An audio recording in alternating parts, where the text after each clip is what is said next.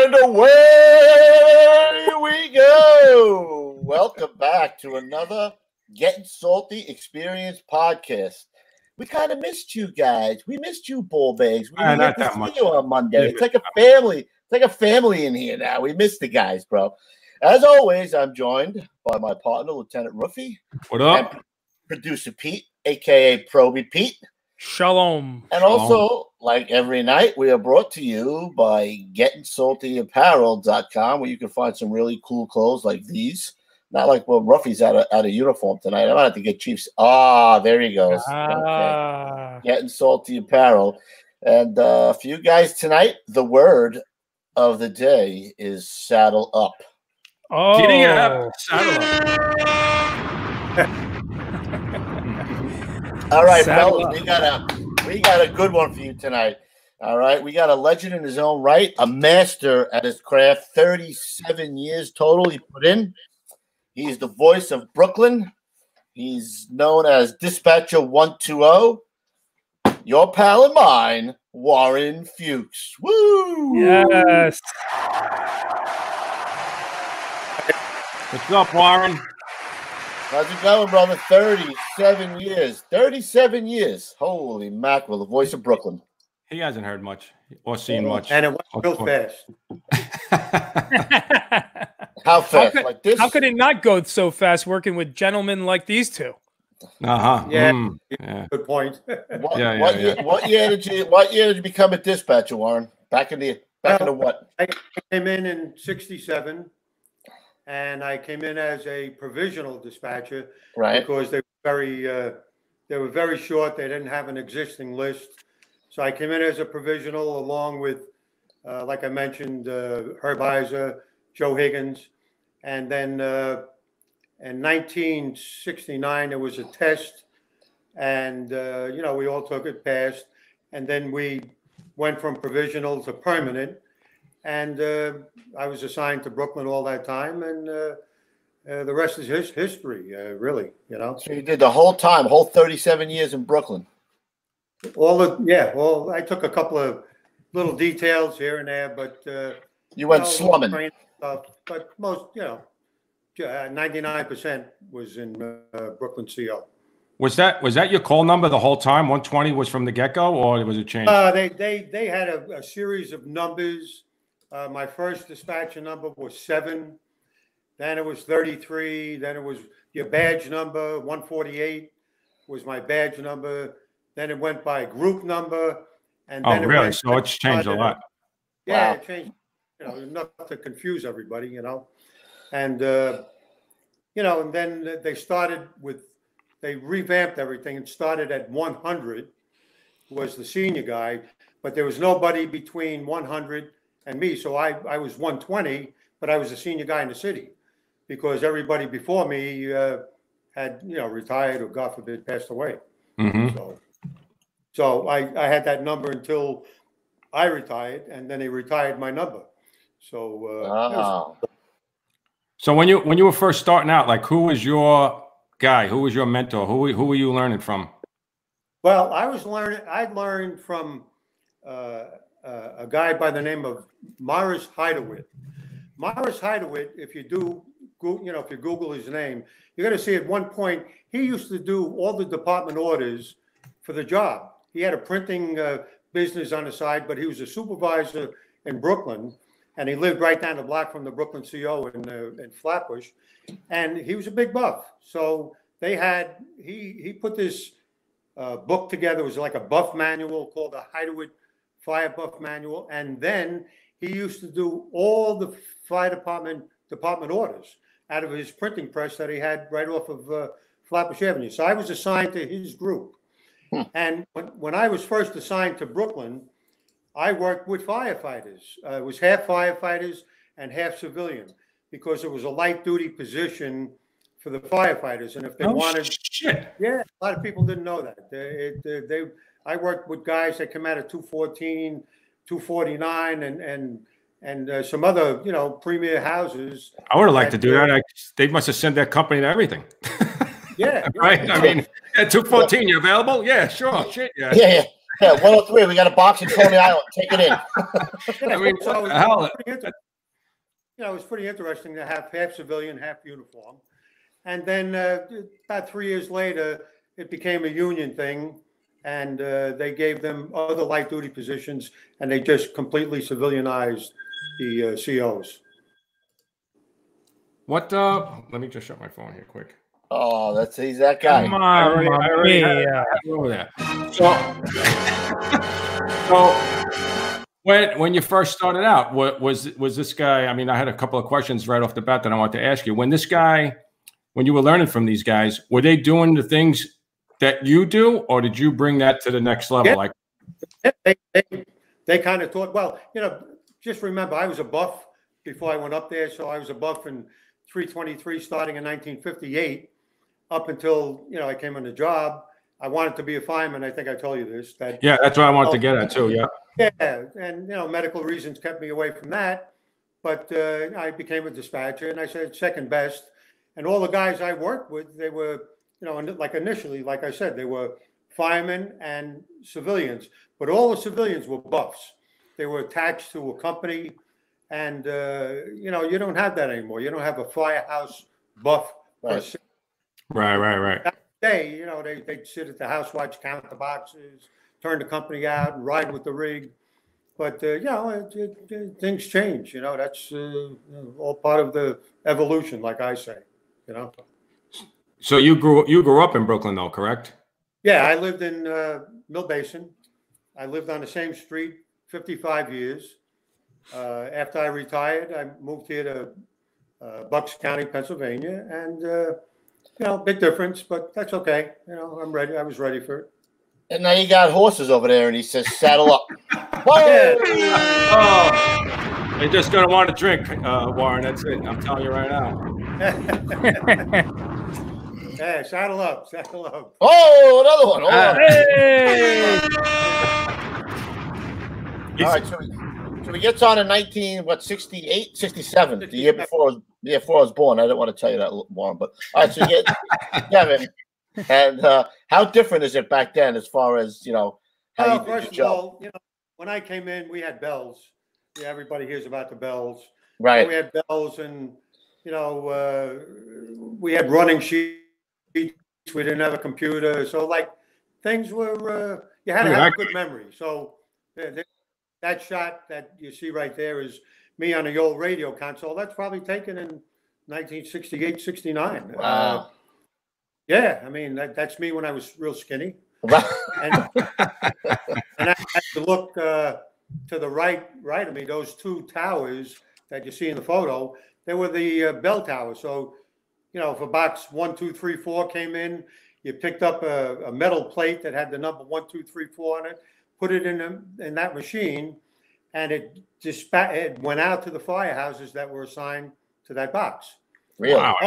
And it rang on the big bell, then the small bell, the primary, secondary, and the companies. When you were in quarters on house watch, They had to read the bells, right?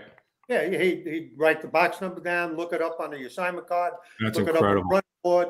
290-103. It was 90 and 3. House goes, first to engine, first to truck, whatever, and off you went.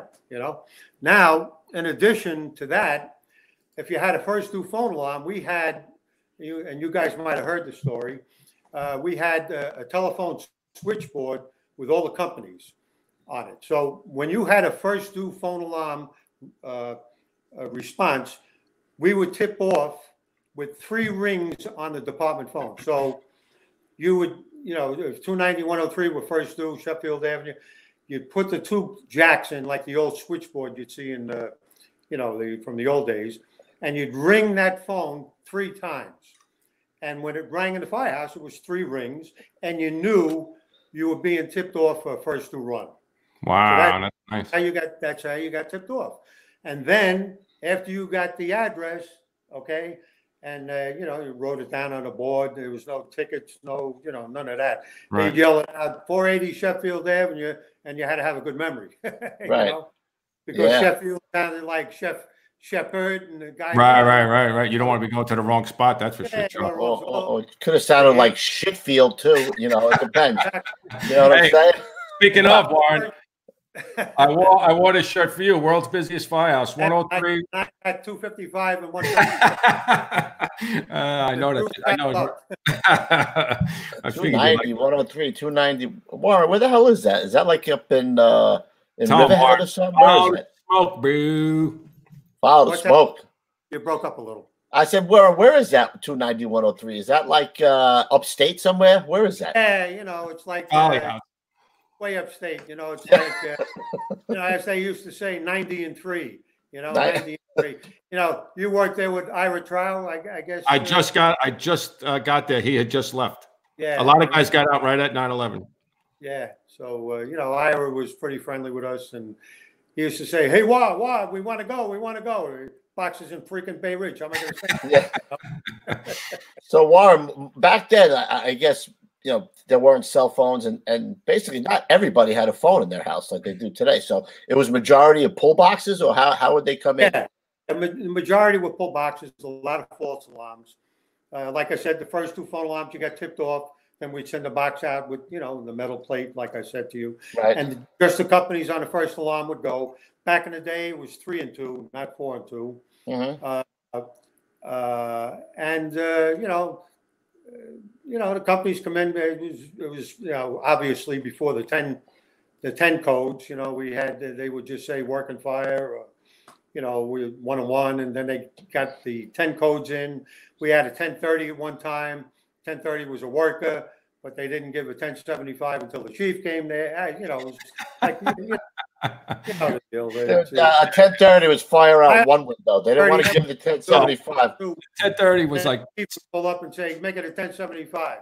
So yeah, because he wants to get there. But 2 and 2, they would give 2 and 2, right? Because they didn't want it. Could be a fully involved frame, but they wouldn't give the 1075 because they didn't want the chief to show up. No, back in the day, they give 2 and 2 because they didn't want the deputy.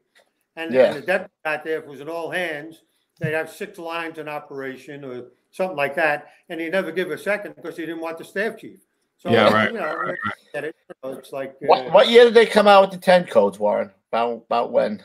Oh, geez, I'm going to say it was probably the end of the late 70s, maybe early 80s. That's a good question. I really what? I think you're right, because I've been listening to the audio that you sent us. Warren sent us a bunch of stuff to use for tonight, but during a lot of that, I don't hear any 10 codes actually. Very, very, very little. Pretty much plain talk. Yeah, right. Exactly.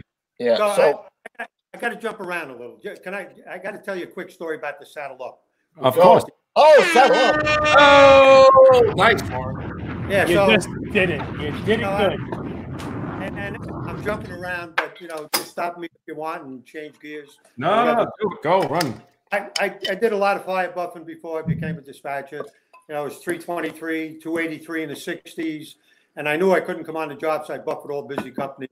Then from 283, it was the rescue, and then after the rescue, it became 255 and 157 when they became busier, and both captains were good friends of mine, and I used to pass the house on the way home. That's how I became friendly.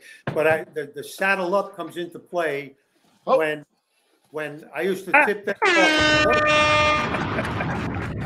And if it was something that sounded good, I'd say, I'd select them on a voice line and say, "Hey guys, saddle up." So that's how that whole thing started. All right, you're gonna kill the audience. Then I got in trouble a couple of times when I got blamed for tipping them before the companies went, all that crazy stuff. So that would be your tip off to them that they look like they were going to work. You would say saddle up. Yeah, I wasn't going to have a run. We were doing 4,000 runs a year, so I wanted to go there all the time. But everybody thought they had a big jump by me giving them a saddle up. Right. Well, who?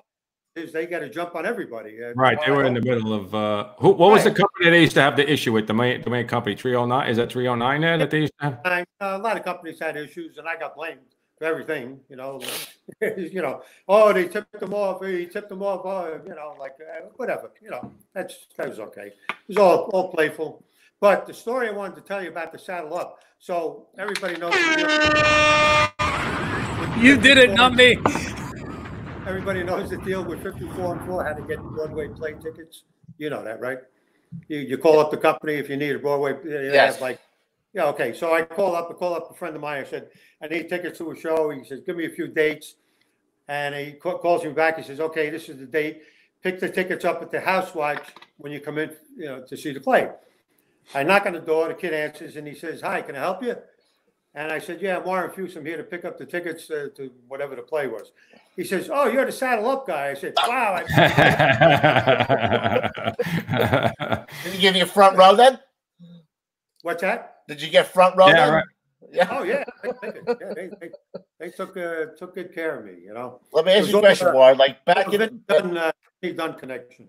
Like today, like you more or less know it's a job by the amount of calls, I guess modern day, even before you left, by the amount of calls that were coming in. So you kind of knew you were going to a job. Back then, was it multiple boxes being pulled, or a box and a phone call, or what was it that tipped you off? You would have both. You would have there was one way of knowing that there was always a fire at certain boxes, and the boxes were called double action boxes. You guys probably never heard of it, but the double action boxes were very old fashioned. And what you had to do was open the door, and when you opened the door, a bell rang. Okay. So when the bell rang, a lot of people thought the box was transmitted, that the fire companies were going to come. But it really, it didn't work like that. You opened the box, the bell rang, but you had to pull the box from inside. So, and it actually said to activate the box, you have to activate it inside. So when a double action box was activated, what I'm trying to say is people went out of their way to do that. You knew there was something going on. And a lot of those boxes were parts of Flatbush, parts of Bed-Stuy, and Bed-Stuy back in the day, I have to tell you guys, Gates Avenue, 214, 111, 235, all those guys were rocking and rolling all the time, At the same time, Brownsville, East New York, and, there were just so many areas in Brooklyn that were bad, and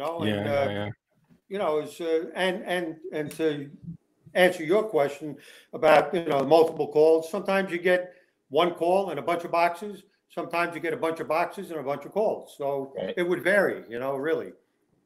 I was telling, I think I told this story again. I don't remember if I told the guys this off the air or on the air, but I was a kid. It had to be like 93, 94. And I used to stay up all night listening to the radio. And I was in Queens, but I used to listen to Queens and Brooklyn because that's where it seemed like, I would always hear a fire.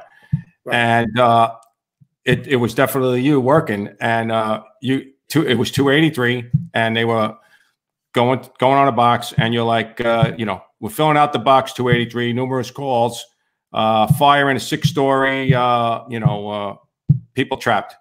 So he gets on the radio, he's like, yeah, 283, 10-4, we're responding. So all of a sudden you hear him say 283 to Brooklyn, and you're waiting for, go ahead, 283, 1075, right? He's like, you got a 10-7 on this box, Warren. We got a bunch of 2-story buildings here, and your reaction is just like you're talking to me right now. You're like, 283. We're getting a lot of calls on this here, man. You better be checking around because we're getting a lot of calls. 6-story. He's like, all right, you know what? We'll take a ride around the block. We'll see what. Oh my God, 1075. Like it was like ripping through the. It went to second alarm, third alarm. I think it went to a 5th alarm actually. Right after that, but. Yeah, it is. I mean, there's a lot of stories like that. You get. I always said there was a big difference between quality and quantity. You get one phone call, quality call, very descriptive information. Fire in my attic, fire in the bed. I'm looking down the street. I see a building on fire. Probably meant a lot more than a bunch of calls that could turn out to be maybe a compact of rubbish or something. Yeah. Could you tell over time? Yeah, I was going to say, could you tell in somebody's voice? You could tell, right? Like from doing it for so long, you could tell when somebody had it in their voice. Absolutely. It's people are excited. They could be excited if they're looking at a car fire, and then they might not be excited if they're reporting a building on fire. It all depends on the individual. I'll tell you a funny story. We had a job in Bushwick when it was like a second alarm. And a civilian called up and reported a fire and said, oh, it's a real big fire. Yeah, we know about it. And they said, you better get more help. really bad. And I said, okay. I hung up Bring the the phone. cavalry. Wound up the third and fourth alarm. So he knew what the hell he was talking about. Yeah. You know, like if they were in the hood, you know, they knew what they were looking at. You know, really. Yeah, You know? yeah. Warren, I wanted to. You want to play one of those? Wait, I want to ask you one question first, bro. I'm going to put him on the spot. Warren, I'm going to put you on the spot here. I'm sorry. So, 37 years in Brooklyn, right? Listening to all the jobs. Take it back now. You become a fireman. You don't have the health issues. What company you going to consistently does the work? Not your buddies, not your favorite, just fire-wise. Where you going? Well, you know, you're talking about Brooklyn, am I correct? Yes. I'd say, obviously, I'd say a busy house today that does consistent work, 310, 174. Ruffy says that. Ruffy says that. What about during the 70s, during the war years? Where are you going? During the war years, I mean, yeah, let's face it, you know, all the Brownsville, East New York companies, they were knocking them dead. I mean, I don't have to tell you that. But my favorite, if I came on the job in 69, 70, the house I wanted to go to was 235. And 235 wasn't doing 5,000, 6,000 runs. They were doing 3,500, but they had the most first due work. That's what I would want if I came on the job. Run to work ratio. Some companies, they got the big numbers. I get it. But I know the deal. You know, they get a mark from all hands. They could be standing in the street with a dry line, take up the line, and so on and so forth. Right. Today, I want the first due guy is the first due company, and likewise with the truck. You fire floor above. I know the whole deal, and. Well, 111 was perfect for that because they had they were first due for them. I mean, they were first due for a lot of companies because they had such a great area. They were surrounded by single engines. Absolutely. And then you have that one box, that 779 box, Myrtle and Broadway. It's called the truckless triangle. You ever hear that? No. I have heard of that. Well, it's kind of funny because the first 5 engines, come from single houses. The first due truck is 108. And they're in with 216, and 216 was doesn't go there. Yeah. 6.2 on the box.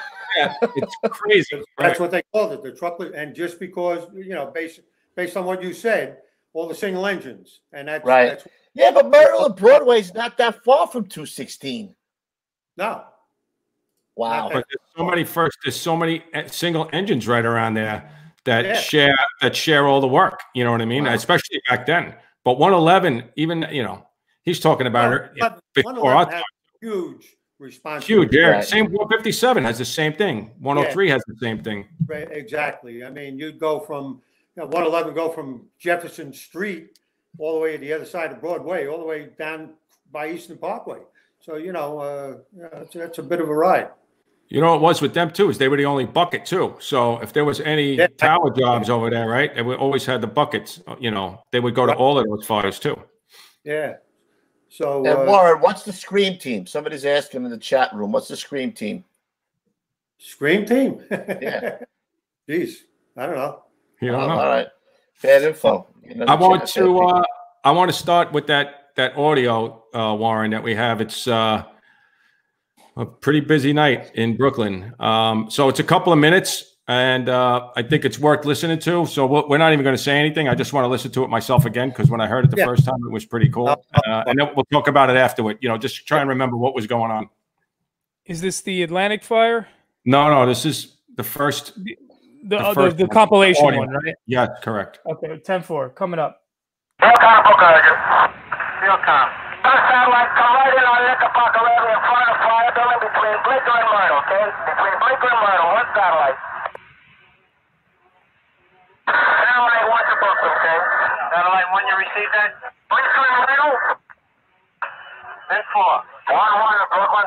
1-1. So it's right along here is to report in on Minahan Street, or both ends, Wilson and Knickerbocker, but come into the rear.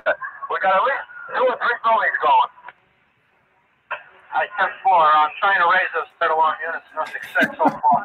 2, 3, 4 engine. 3, 4 3-5 battalion of Brooklyn, Jay. 3-5. Yeah, do anyway we get Colorado on Menahan between Knickerbocker and Wilson. We got a whole row of plays. We're going 108.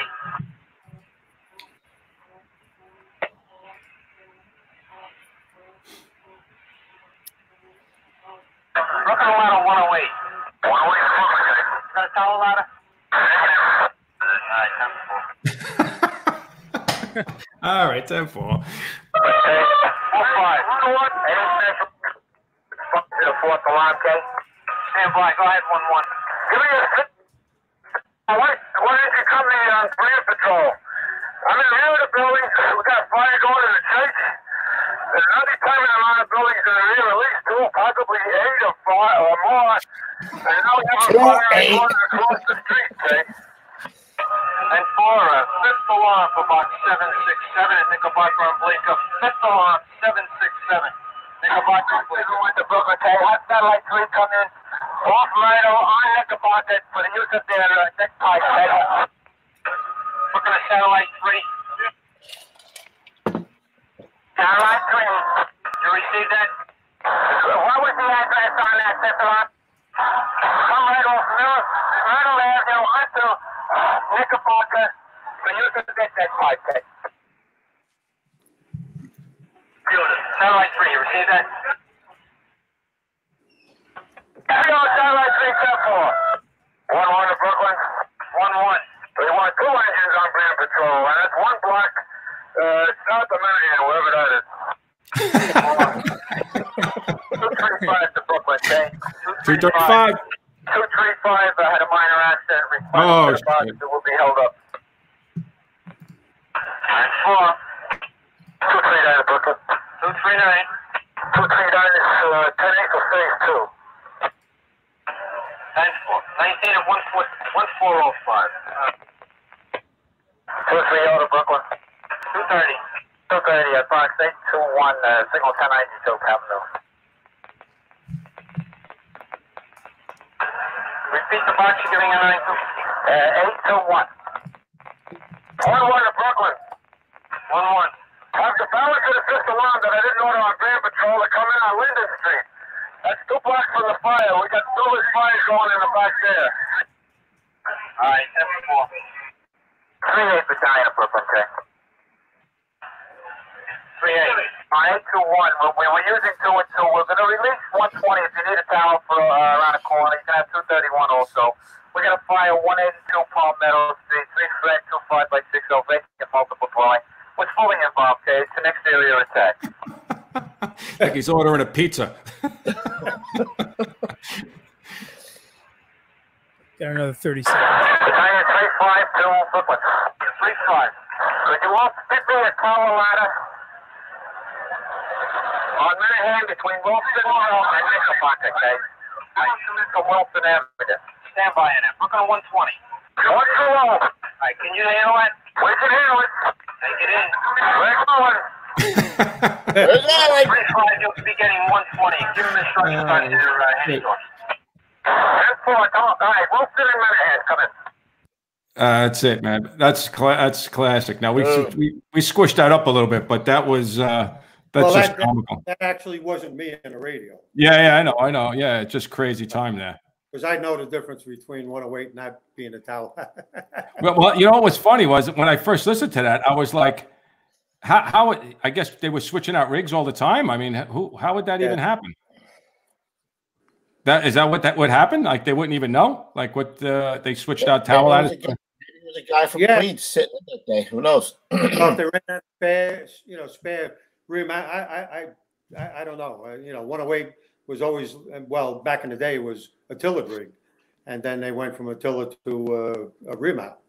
But I've seen, I'm sorry. Go ahead. No, go ahead. I'm sorry. No, just to get into a little about that when that fire was, right? That was they had wound up like probably, well, they said 5th alarm, but they were special calling companies. That was a piano warehouse, either piano or furniture warehouse that it jumped the street, went down the block, like they said. And that it was, if I remember correctly, during the middle of the summer, and not too far after the blackout. So I think it was around the same same year. Those are the pictures is that the Knickerbocker fire you're talking about? Yeah. Yes. So Warren, you know those pictures of the whole entire exposure to and fully engulfed, melting the apparatus. My father took all those pictures. He actually he was a fireman who owned a camera store on Knickerbocker right off of Myrtle, and he went there with an old 110 camera, and he took all of those pictures, which are published. If you look at all those pictures that are published, it says Richie Kubler. So he went there and took pictures, some of the greatest fire pictures ever, with a little pocket 110 camera. Yeah. Wow. Yep. That was, I think that was August or July of '77, right after the blackout. It was hot as hell. Right. Yep. Exactly. That's crazy. But they had their hands full. That's all. You get all that craziness with all the other stuff going on. I'll tell you, I got to say, I work with great dispatchers. A lot of guys in the field never got a chance to come up to the CO and meet the people behind the voice, but I was one of the lucky ones because I jumped out there and I became very friendly with so many guys. But once they came up and they met the guys and saw what we did, we had mutual respect for each other, but it's a different ball game. It's you become the first responder. You pick up the phone, somebody's screaming, my kid. It's tick-tock. You got to get the box out quick. You got to get the right address. So I got to give the kids today, they're great kids. There's great guys that came before me and other guys, and Georgie Munch. I have to mention him, Georgie Munch. He was in Group 8. I was in 10. We did what we did, and he knew as much as I knew, and we looked at each other. We knew what the other guy was going to do. If he was on a radio and I was on what they call a DD, he knew what my move was going to be, and likewise the other way. So there he is. It's just like there's Georgie Munch. He was great. He did most of the July 4th radio operations. He came on after me, obviously, but I did a lot of July 4ths before he came in the job. But we used to tease him all the time. He looks a little like Benny Hill. I said, there's the Benny Hill show. He does a little bit, actually. He was great. Georgie's retired, we were hand in hand, and, just great dispatchers. Guys that came before me, guys I worked with, the young kids today, you just don't have the workload. So what we learned in 6 months years ago, it takes them a few years now. Right.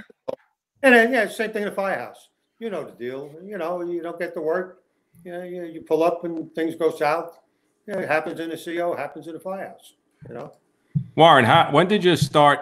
I mean, everybody knows who knows you or about you knows like the same kind of story. That you would get 135 coming to relocate to 120, and you'd hear yourself on the radio saying, "Hey, 135, where you're going, you got to come down, Pennsylvania, make a right over on Easton, go down 2 blocks, make a left," because we didn't have ways, and guys didn't know everything, and more importantly, there were so many boxes going out for fire close to each other, but separate, that you would have 5 companies.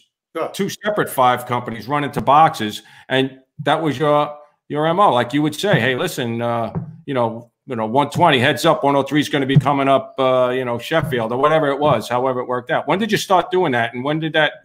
Did you learn that from somebody, or you did that on your own? Well, no, I learned all the streets. They all tease me about. Well, we'll get a street you don't know. That's impossible. Because I rode the streets. I used to buff this. I did a lot of picture taking. Since I couldn't become a firefighter, I said, let me take the pictures, and then and Vinny Dunn, real good chief. Everybody sees his stuff, all the books he does and everything. I gave him a lot of my pictures, and it was for the troops. I wanted him to use my pictures to depict, exactly what was going on at a scene, and it was like it was for the benefit of the guys in the firehouse. So I pull up to a scene and take a bunch of pictures and give it to Vinny Dunn, and he show them in his book or video or whatever. And I always remember him wanting to pay. He wouldn't take a nickel. I said it's for the benefit of the troops in the field. You know, if they can learn something from what my picture shows, it might save one of them someday. So, you know. Hey, Pete, show some of those pictures that we got. We got one I know Warren wanted to talk about. We got one with Chief Kleehouse. That picture there. What is that there, Warren? You took that picture, correct? Well, that's a funny story, and I'll get into it, give you a fast version. So I'm working in the Brooklyn CO, and I get the call for that fire, all right? And I look out the window. I said, oh, shit, that's a job. I tell the supervisor, I said, I'm running out to the store. That was the key thing. When I said I was going to the store, they knew I was going to a job close by. 3 blocks away, I get there and, wound up a second alarm. But I start taking pictures. And the aide, as you see him on the stick, he's taking the kid from the guy in 132 truck. And the chief is yelling to the aide, 4141 Alpha, get me a second alarm. Well, he's occupied trying to get the kid, right? Not paying attention to his radio. The chief turns around and goes, Warren, get me a second alarm. So now I become the aide. And I said to myself, I better disguise my voice. I and now I'm just in a second alarm. It's going to confuse the hell out of everybody. Oh my God, that's great. And what did that go to? You said it went to went to a second, a couple of floors, but they there's a few more pictures in that series, but they made a couple of grabs. But that one with the little kid, that always got everybody shot. Hey, Pete, where was this? That's from photos by Joe Sperber. I can't. That's Chief Kleehouse there. Oh boy, wow, legend, boy, oh boy, the real deal. You got to get Jack on there, boy. Trying, man. We've been trying. Yeah, Jack and I, we go way back to 1968, and and the groups that I rode with in Rescue 2 were called the Magic Kingdom. It was called the Magic Kingdom, and Jack Kleehouse was a chauffeur, and John Vigiano was a lieutenant. Wow. And you had Pete Bondi and Lee Ielpi. Yeah. Mm-hmm. Oh my God! And you had Al Steinhardt. It was like unbelievable, And those were the good old days. Yeah, they don't make them like that anymore, really. Kleehouse was the real deal. Boy, oh boy. Anybody you talk to, Yeah, there's no doubt about that. Big historian, he knows so much stuff. And he's just a great guy, still, all these years, we always keep in touch. And who is that? That's Yak? Is that Yak? Go back to that, Pete. Let me see. That's Yakimovich, isn't it? Yeah. Yakimovich. And who's to his right? That's what's his name? The 270. That's what's his name? I can't think of his name either. What's his name? Somebody will put it up in the text. What was that for? Where was that? Freddie Saporito, somebody said. Saporito. It's Saporito. Yeah, Jimmy. Right. Freddie Saporito. Right. He's in squad 270. 270. Yeah. Where was that picture? Couldn't see the picture that well. That's why. That was in front of the Brooklyn CO. They came up for my last day. That was during the afternoon. I got you. Yeah, it was a whole bunch of companies came by and then they took pictures in the front. And, a lot of fun. A lot of guys. What jobs over the years stick out to you that when you were working that every time you think about it you can remember the whole thing? Well, obviously the blackout was a big thing. I worked in 1968 when they had the Martin Luther King riots. That was like really, really busy. I worked some 4 to 12. We had 3 platoon system back in the day. Now they work 12 hours, 7 to 7. But back in the day, it was 8 to 4, 4 to 12, 12 to 8. But I always looked to work the 4 to 12 because it was your busiest. But we had 4 to 12s, just regular, day middle of the week, and things would explode 7, 8 o'clock at night, and You go like the hammers of hell. There was no rhyme or reason why, just the middle of the week would get busy. The cold snaps, that went without reason. Any cold snap that was, more than 3-4 days, you knew the hammered. 1985, I think that was probably one of the busiest winters for me as a dispatcher and for the companies. We went, I think it was like just about a month with the high temperature being below freezing for almost 30 days with over 35 or 38 multiples just in one borough for the month. And I remember Ray Downey, may rest in peace. He was in a rescue at the time, and that was the first year Rescue 2 moved to Bergen Street. And I remember that they had this big fire on Hall Street, downtown Brooklyn, 5th alarm, and it was like 2nd alarms, 3rd alarms. His battery went dead, and I threw my radio because I had a handy talkie, and I said, "Hey, use mine."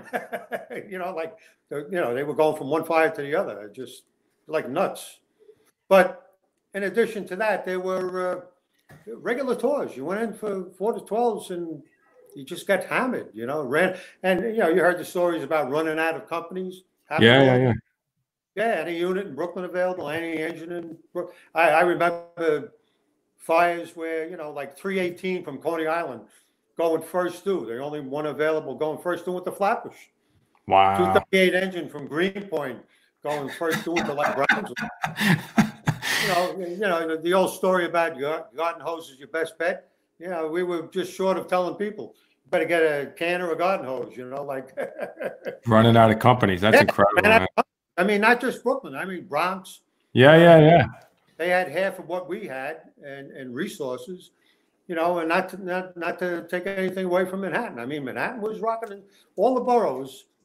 Queens was busy, a lot of pull boxes. They just didn't get the amount. Now, Queens is the borough now at work. Obviously, the 13th Division gets a lot. But back in the day, Manhattan, Harlem, Lower East Side, and South Bronx, and all. Yeah, you know where all the spots were. I mean, it was just easy to pick. All of Brooklyn was even Bay Ridge in Brooklyn, or they call it better known as Sunset Park, 201 and 114. They were busy in the 70s. They Tally Ho, right? Yep. Yeah. They had as many fires as Brownsville companies. That's crazy to think that, right? That's crazy. Yeah, Coney Island, the same thing, where all the projects are now. 318, 166 got hammered. 3, 4, 5 years. Then they burned all the. Yeah. Yeah. So there's a lot of stuff that was really going on in the borough at the time. I mean, and you'd run out of companies. You'd get 3, 4 jobs at the same time. And me, the busier the better. I didn't want to wish anybody's house to burn down, but I just loved the challenge. It's just going in there and doing what you got to do. Yeah, sure. Did you like? I want to ask you a personal question. Did you like if a Queens company was coming over relocating, would you try to send them, or would you try and send a company from Brooklyn? Well, you know how it works. We got our favorites. Oh, I know. That's why I'm asking. Who came up to the Brooklyn CO with bottles during Christmas time? Allegedly. First, and then I had friends of mine in the field, and Howie Carlson, the story with 3-2 in the Carlsons, and he was in 120. He used to write his own ticket, whenever he was working, we relocate him to 105 and then send him to the fire. And right. That's what I was getting at. Like you could tell, like certain times, and Munch and myself, we had our favorites, and we took care of what we had to take care of. Well, we always went with what I was taught when I came in the job, and it was we were taught the nearest available goes. So if a company was relocating another company, and they had to pass the fire that the first company was at, and the chief comes in, he says, "Urgent, give me an extra engine." Right. I'm going to send the guy that's right there. Right, of course. Firehouse. I mean, if you're a chief, you want the company to drop out of the sky. I mean, you don't want to wait 3, 4, 5 minutes. Right. I mean, with urgent, I'm going to do the right thing. So I kind of did that a lot. Georgie Munch did a lot, and a few other dispatches.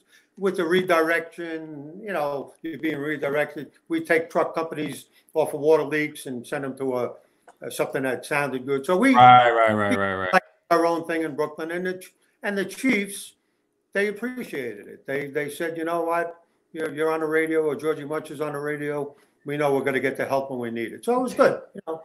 I think that's a little bit of what is missing a little bit, right? I mean, I think because now the regulations, and I might be wrong, but it just seems like you could do a little bit more then. Like now, if you're going on an EMS run or a gas leak, which, is 99.999% of the time going to be absolutely nothing. Right. A lot of times they still send you on that box. I would say that happens more now than back then you would take somebody off a box like that. You know what I mean? They got different rules. You got new kids in the job, and they don't want to take the chance, or maybe a new supervisor doesn't want to take a chance, and I get that. Okay, and like some of the kids, they try to do like what Munch and I used to do, and don't forget, Munch and I, we had a team. It was me and him, and there was 6 other people. So everybody had to be pretty much on the same page when you're going to make a move, because one guy has to know what the other guy. The key positions were the DD and the radio, but everybody else, we're all part of the team. It's like an engine ladder. You got your cam man, the irons man, the OV, the roof guy, and everybody's got to do something, and you got to depend on each other. So but we did a lot of redirection of companies, taking them off from one box to another, because we knew the streets, and that's the way we were. We just learned all the streets. We knew the response patterns from companies when they were going from quarters, and you could tell on the set if they acknowledged the run of quarters. I knew what route the company was going to take, pretty much. So that's how you got into you're being redirected. And can I bring up one story about Rescue 2? Of course. Yeah, man. Yeah. Okay, so it was, John Vigiano was the officer, God rest his soul. And they were coming from Bergen Street. And it was before Rescue 5 was on the map. And they were going to Coney Island. And they were going from quarters to a 1075. And I know that they go to Albany Avenue and, go down by Empire Boulevard. They pass the CO. So anyway, the 1075 is out like 3-4 minutes. And I know they're on the road, 3-4 minutes. And we get phone calls on President Street between Brooklyn and Kingston. And I said to myself, wow, they should be right around Eastern Parkway. And I said, Rescue, what's your location? They were right where I thought they would be. And I redirected them off to 1075 because we started getting phone calls and kids trapped. Well, they got there before 234, 123, because they were right there. Okay. And, they had a couple of cans, and they did it with a couple of cans, but they made 3 grabs. Wow. And when they got back to quarters, Vigiano called me up. He said, man, that was like a sharp move. Now, whether it's me or somebody else that was on the radio and I tell them to do that, or Munch was on the radio, you gotta know that. You know what I'm saying? So I could have been on what they call the DD, and I could have told the radio dispatcher, who was brand new, and I could have told them, get Rescue 2, redirect them to the box that you see on your screen. And they do that, and you get it done. So like I said, we're part of the team. It's no anything. Well, and those kids lived, correct?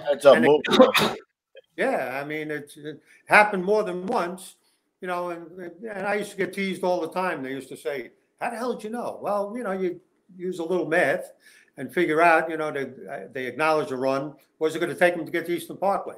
Box is the other side of Eastern Parkway. So you do the right thing. You just send them nearest available. Always remember that. Yeah, but those nearest available. Listen, those guys were right there. That extra couple of 2 minutes, 3 minutes, whatever it was for the first new company to get there, that could have been the difference. Really, but that's no doubt. And I wanted to do the right thing, and I always, when it came to being a heads up catcher, that was my mission. Like I never became a firefighter. If I did, my mission would become the best nozzle man. You control your destiny, and likewise being in the CO, you know what? I controlled your destiny. You know what I'm saying? So, yeah. Hey, Warren, what was your busiest night that you remember ever? Well, I gotta say, it's got to be the blackout. I mean, I was working. Lights went out. I was working the whole next day, so that was the day tour. So I worked when the lights went out, and you know, the shit hit the fan, and then I laid down for like 2 hours, got up and went that whole day tour with, you know, you heard all that 157 only and that little tape there. That's all part of that.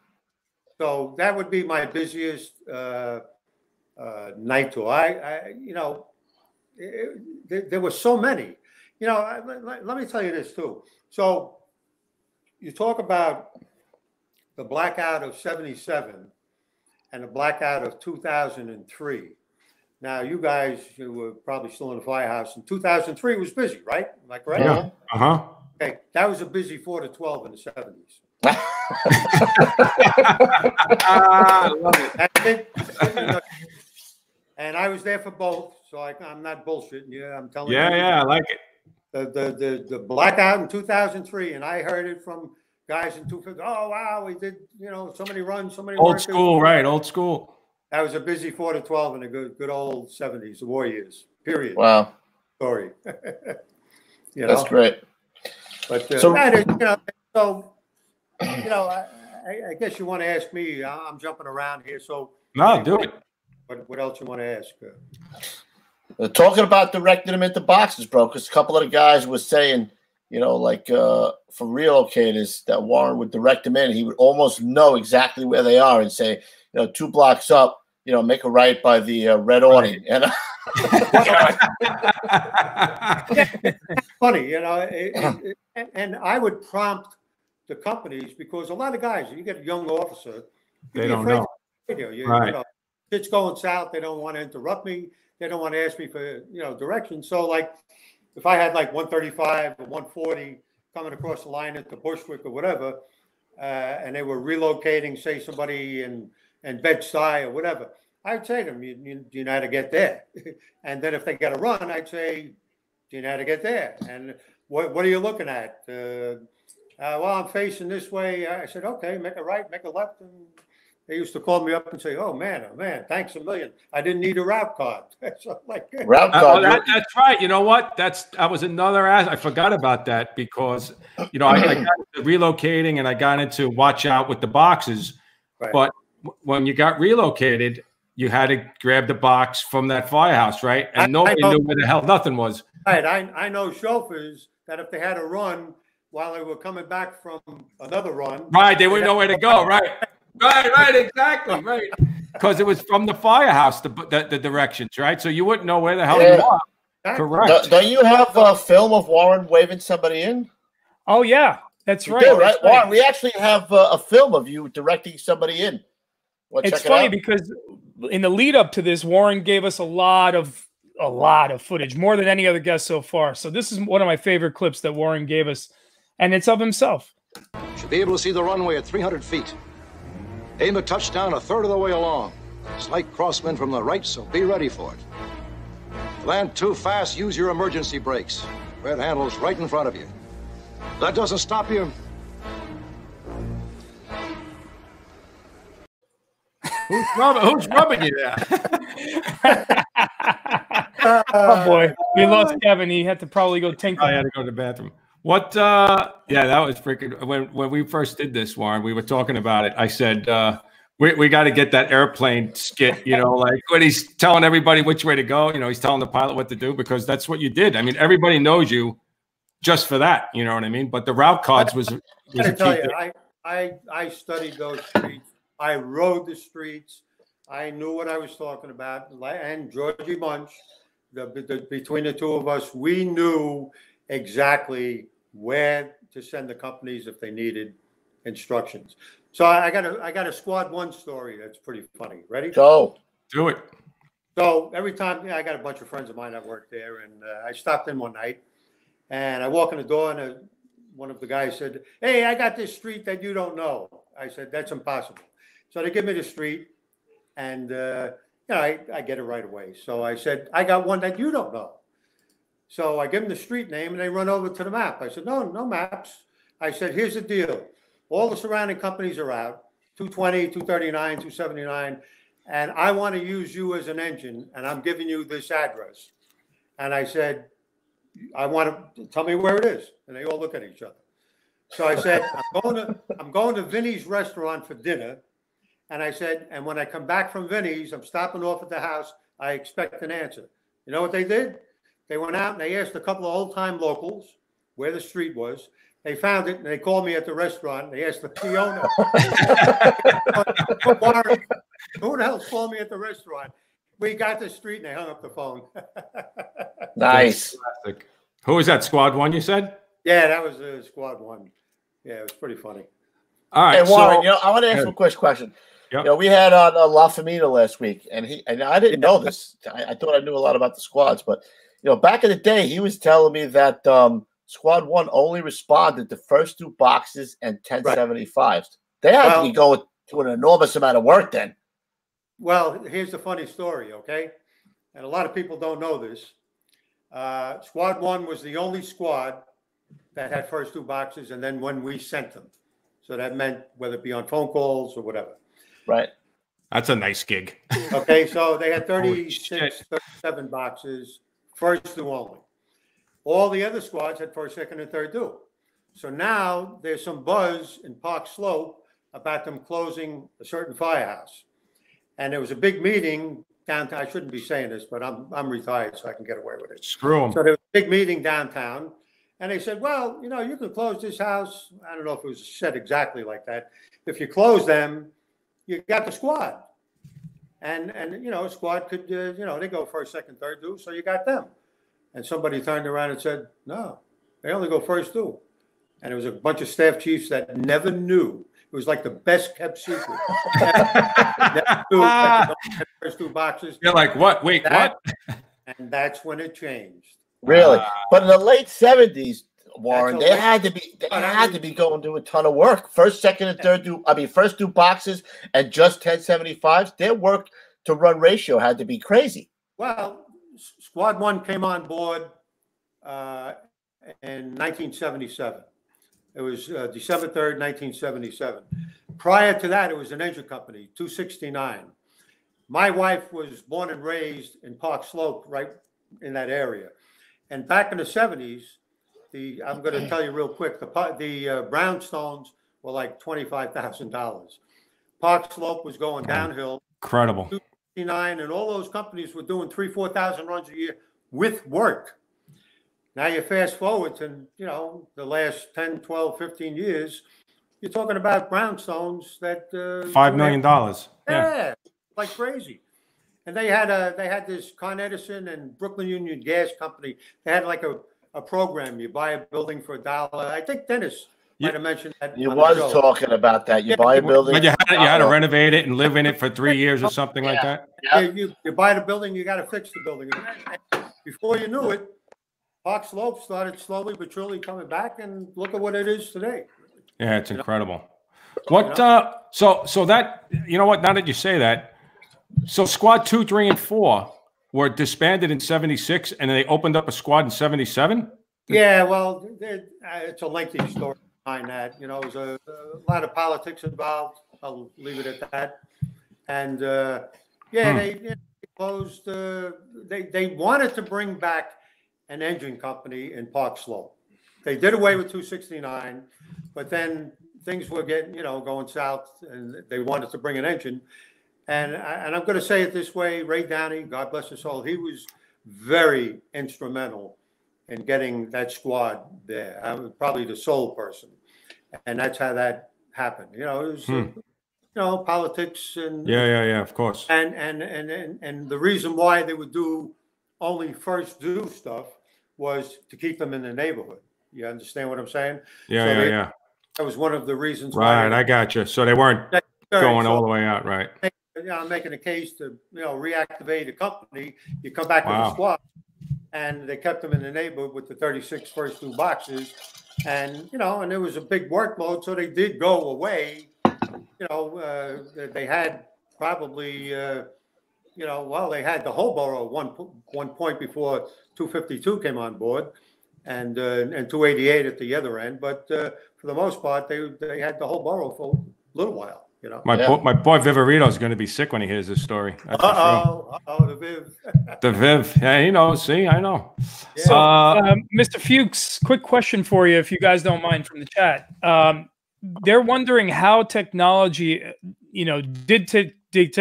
how did technology affect dispatch over the years? Well, I'm going to sum it up pretty quick, and we'll do it this way. So back in the day when we had bells and we had to tap out the bells, pull out the assignment cards and all that stuff, that was a little more time consuming than now. So the big difference now is you get an address, throw it in the computer, and release it to a position which is called the DD. You're talking about getting a call, having it at the DD, and being out to the company in, I'm going to say, less than a minute.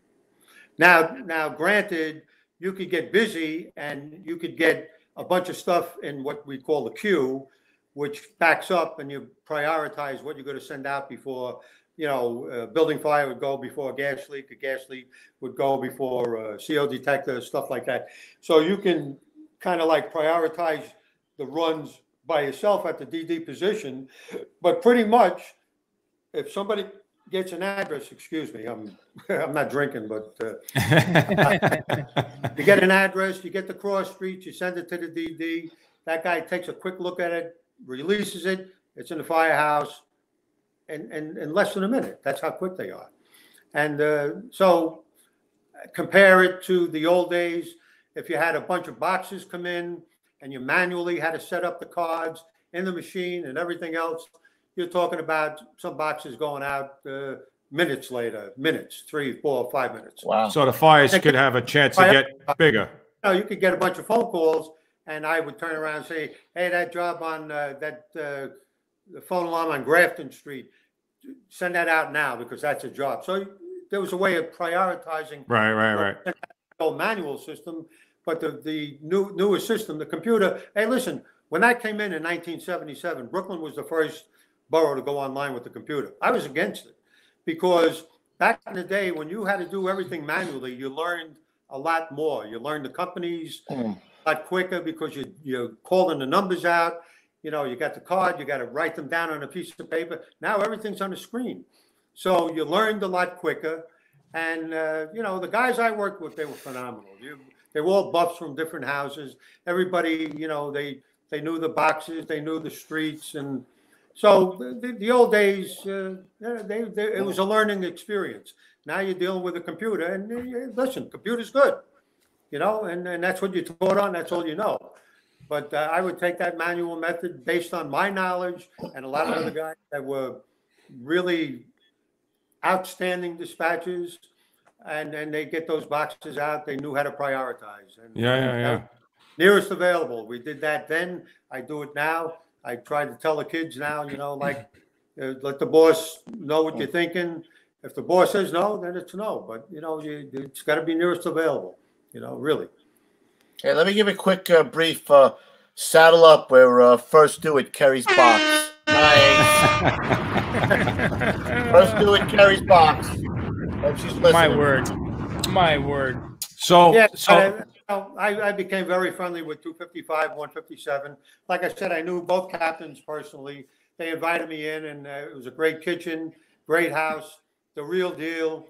The tone alert went off. It was, running a rig, and like they were responding to their mother's house.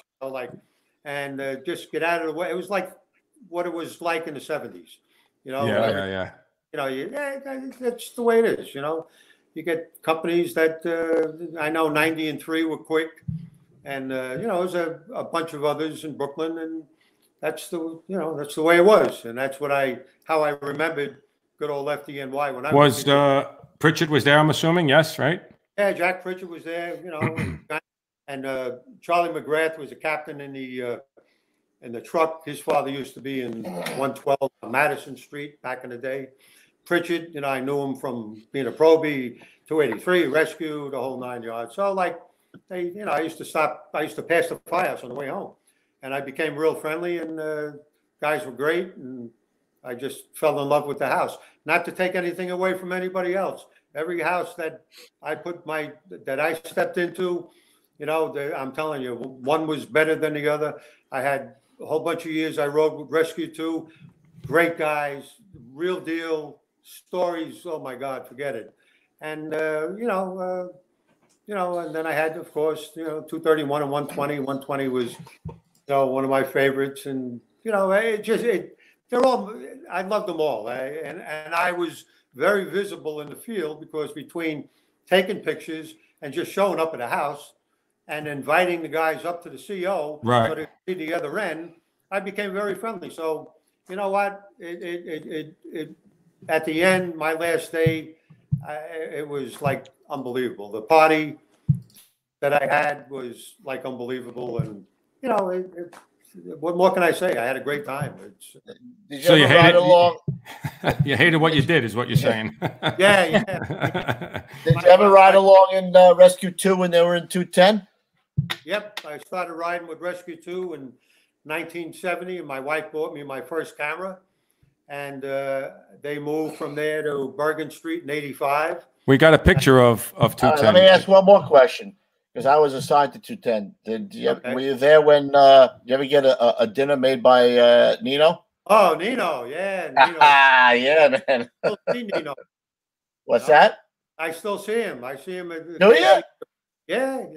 Nino's. That's it, Pete. And his. Which one? Right here? Back. Oop. Up. Now there's 210. Yeah, I mean that's unbelievable. I mean that's the back of my book. But you talk about the legends there. Holy jeez, it's like crazy. I mean, you see Joey Downey. Joey Downey is a. Oh my God, he's on the left there, all the way left. And holy shit! Chucky's not even in the picture because that book was published in '85. So Chucky came in after '85. I guess like maybe a year later or 2 years later. But his brother's a deputy, and so I mean, look at those guys. It's like wow. Yeah, that's incredible. Mr. Fuchs, everybody in the chat, like I've had about 5 or 6 guys already ask, can you please tell us a Munch story? Oh, where do I start? I think that's for chapter 2. Oh boy. We have to do a whole chapter on the Benny Hill show. Oh, and now you really got to tell us that. I don't. I can't. Which one out does? I don't know. Go to the next, and I'll think as I'm talking to you. All right. So we have, with the stuff you sent me, I wanted to go over the audio of the Atlantic Avenue fire. So we had a long video. The video was incredible, but it was just too long to download. So that the people could see it. So what we're going to do is we're going to play the audio version with us. Okay. Yeah. So we'll listen to it first. Basically, the video was that the guy was in the back seat, right? He's listening to you, go through the job as it's damping up. Right. He's in a 3/8 battalion car. Right. He's the 1075 Chief Goen, but he was above riding with the 3/8 battalion. That was Eddie Kilduff was the chief. And then after we listen to this portion of audio, we'll show everybody the box. Essentially, it was crazy. That was a wild. And I want to tell you a little of what led up to that whole night. And I think I told you, Lou, a little about it. But I think you want to do it. We'll do it before or after. What do you want to do? We'll do it before. Let's. All right, go ahead. Set it up. Okay. So that particular night, I get a phone call from Timmy Stackpole, God rest his soul, and Timmy was in 103 at the time. And he knew 120 truck was out of service. So he called me up. He goes, why? You got to get me a job tonight. 120's out. Send us on everything. That's the way Timmy was. And I talk to him a little, and I hang up. Now I'm obviously on the radio. And I hang up with him, and in the door of the Brooklyn CO walks Father John Delendick, the current fire department chaplain for Brooklyn and Queens. And he was a big buff, and he heard me on the radio, and he said, I thought I'd stop by and just, hang out with you. A good spot, you're in a Brooklyn CO, you could hear everything first. He's a buff, he could buff it on his own, whatever. He's sitting down probably 5 minutes, and that box goes out. So you had Timmy that I got off the phone with that almost got killed there. Right, he got burned. And Father John, who's the fire department chaplain, sitting next to me when I announced the box. You talk about I got goosebumps just telling you. Yeah. You know, it's just very spooky, you know. And you know, and then poor Timmy, you know. So that's how 103 was there at that box. I always kind of wondered that how they were in there. Because you know, I didn't even know that. 103, yeah. A lot of people didn't know that. And yeah, so you know, and then I knew it was, you know, Timmy, because I got a couple of phone calls from guys that said, you know, he's pretty messed up, and you know, and obviously you know the rest. Yeah. Coming back after 2.5 years of rehab, and incredible. You can't even make it up. I'm very friendly with Tara, and you know, right. So we used to go to all the masses after poor Timmy got killed, and yeah, just, you know, like a lot of memories, you know, sad. All right, so what we'll do is we'll listen to the audio first, and then it'll roll into the spot where Pete will show the actual building as the battalion, the 1075 chief pulls up. You could just see that the building is absolutely ripping, and you could tell it's going bad. And you know, we'll just listen to it and just see how you handle the whole thing. Right. Go ahead, Pete. And 44 to Brooklyn. That's 44. Got a 3-story frame. I got heavy fire out the front door. Give me an extra engine and truck, Keg. Back at the 1075. All right, you will go with the all hands right away, huh? 10-4, all hands.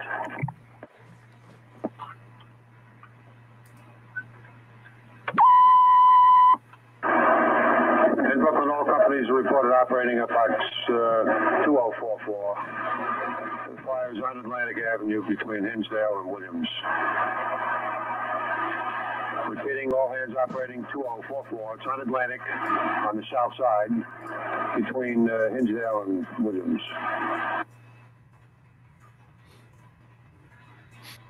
I'm calling the 3A battalion. 3A. I know he's a little busy there. Are you pretty close? Negative. We're responding from 2A's quarters. Oh, okay. 10-4. Calling the 4-4.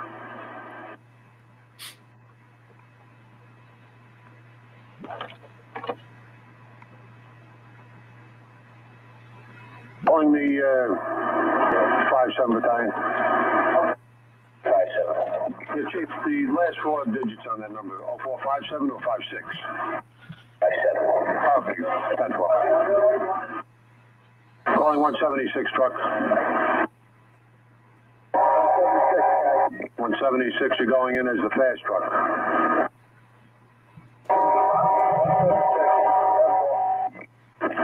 Calling engine company 227.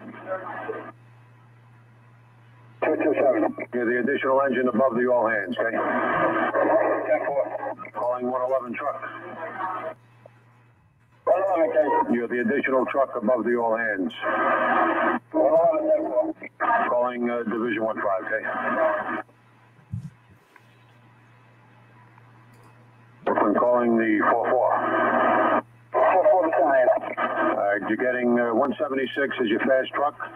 227 and 111 are the additional engine and truck. Okay.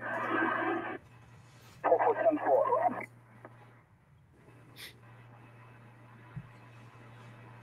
Dispatcher 120 in Brooklyn 2030. Pulling the 5-7. 5-7. It's pass on to Chief Brothers that they're giving it 20-minute ETA. 2 all minutes, okay?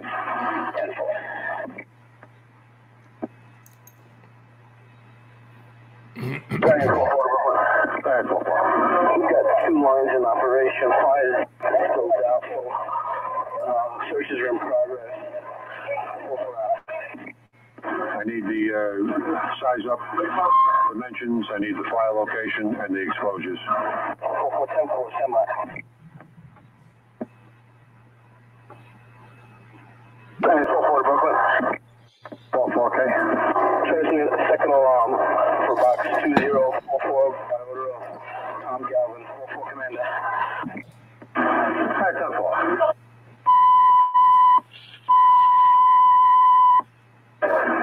In the Borough of Brooklyn, a second alarm has been transmitted for box 2044.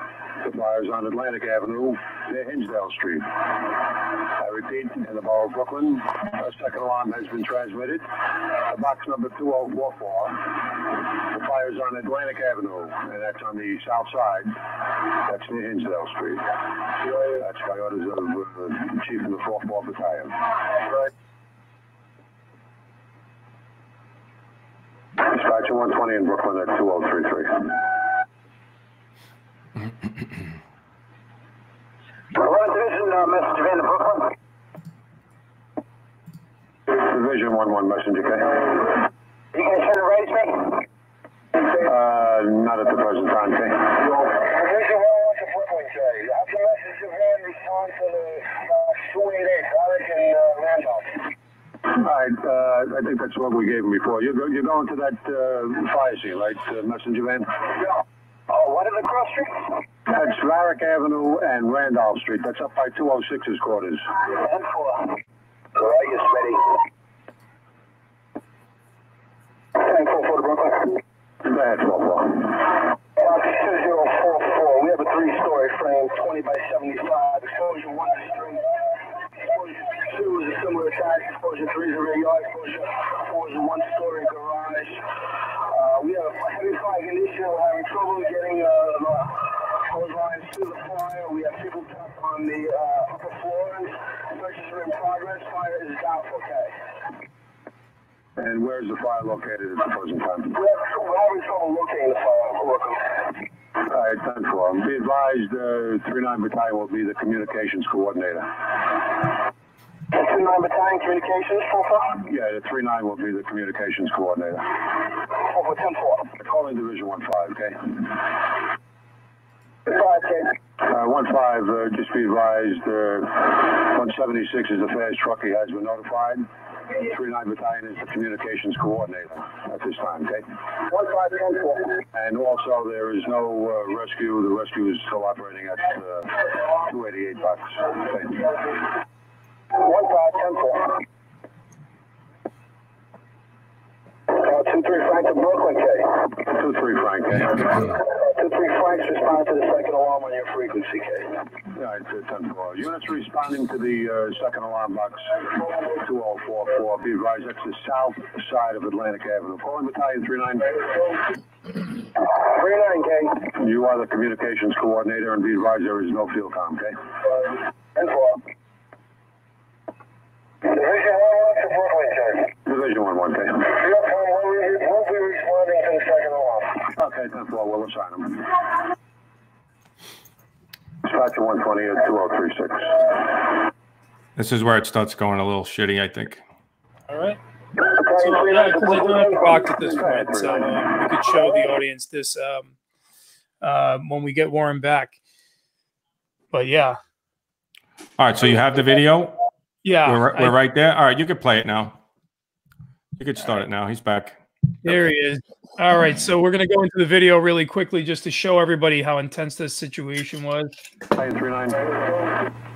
39K. You are the communications coordinator, and be advised there is no field comm, okay? 10-4. Division 1-1 to Brooklyn, K. Division 1-1, okay? We'll be responding to the second alarm. Okay, 10-4, we'll assign them. Dispatcher 120 at 2036.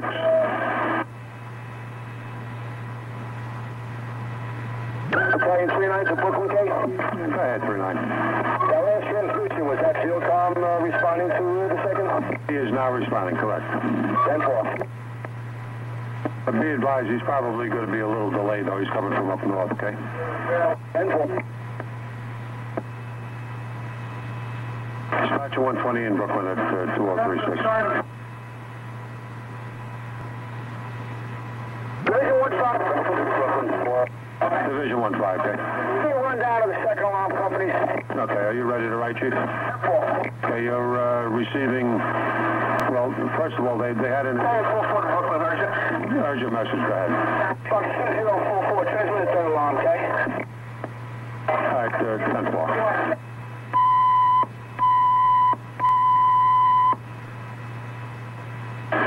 In Brooklyn, a third alarm has been transmitted for box 2044. The fire 105's on Atlantic Avenue on the south side. That's near Hinsdale Street.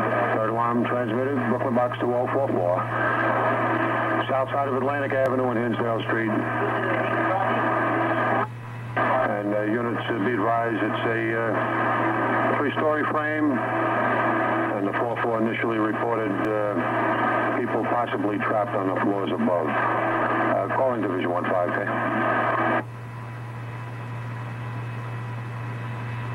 Calling Division 15, okay?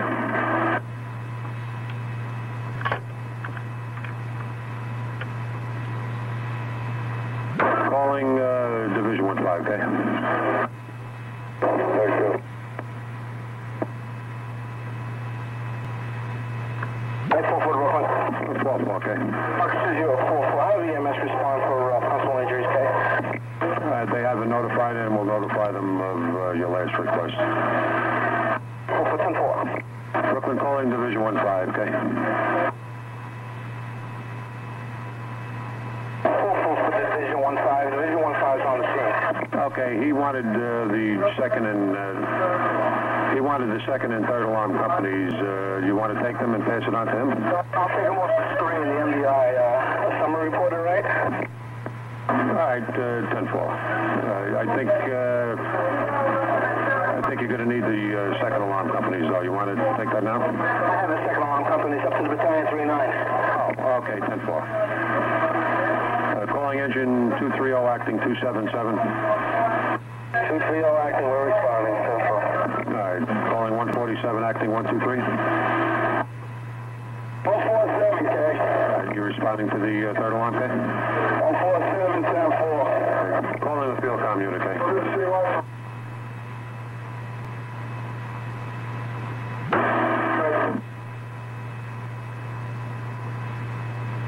Dispatcher 120 in Brooklyn, 2039.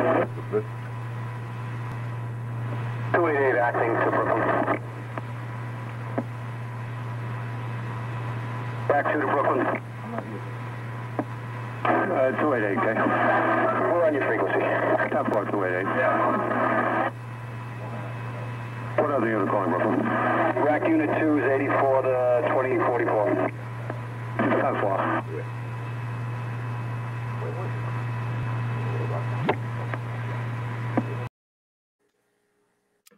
Yeah, that's some crazy stuff, man. Yeah. Listening to that whole thing and then watching it.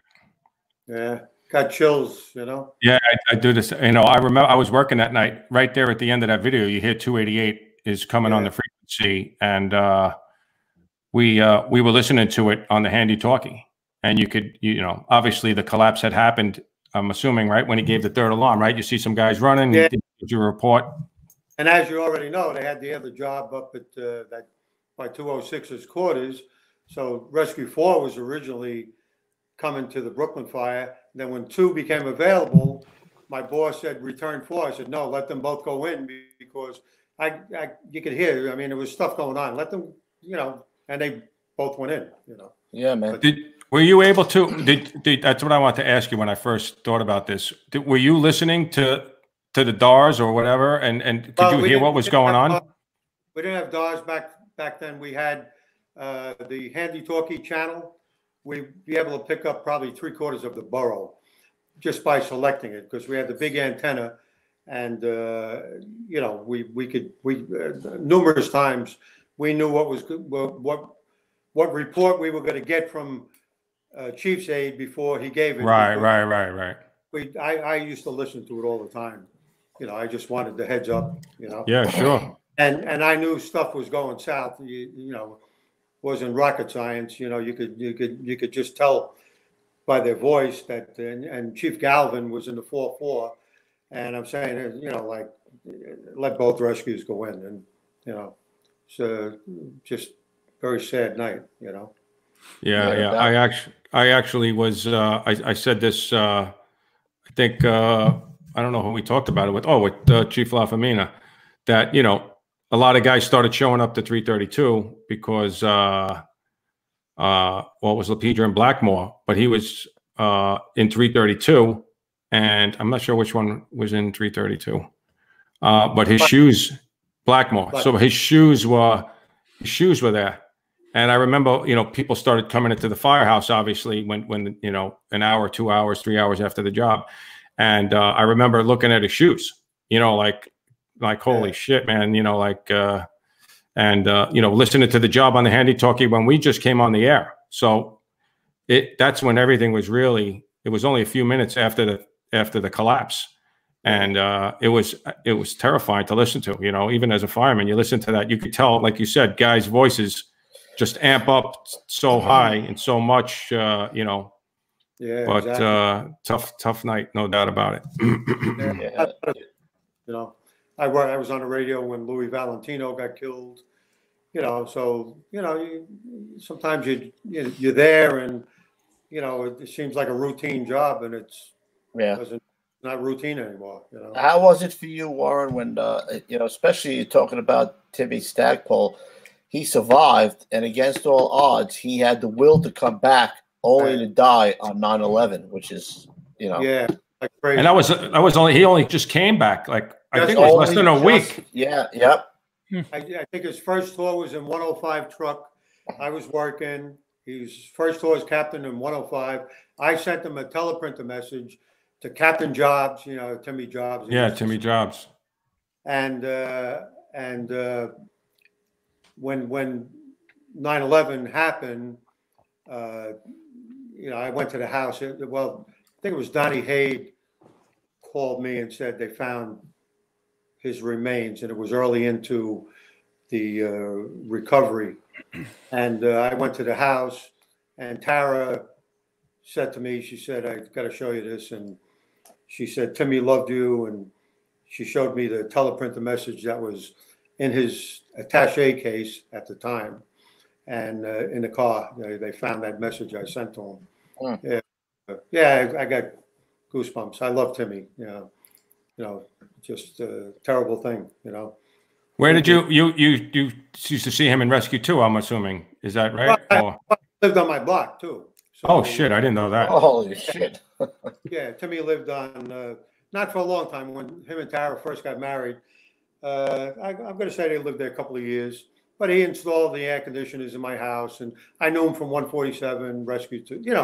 Yeah. Then they moved to Marine Park, and but I was very friendly. I was talking to Timmy probably 3-4 times a week.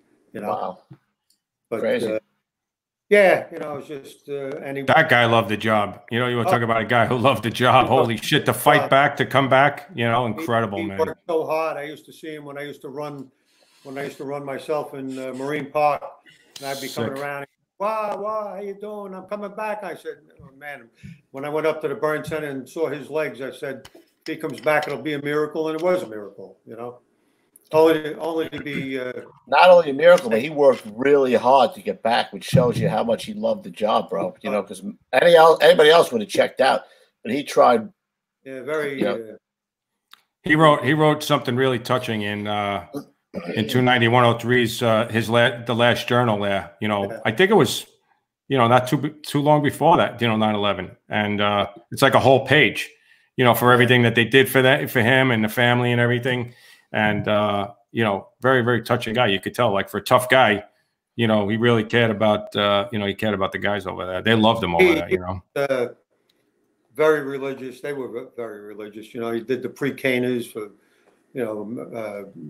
newly wedged to be, if I could say it that way. And always wanted retreats, and very, just an unbelievable human being. I guess that's the best way of saying it. And it was an honor and a privilege to know him all those years. And then poor Timmy got killed. And saddle up for Timmy. Saddle up for Timmy right here, kid.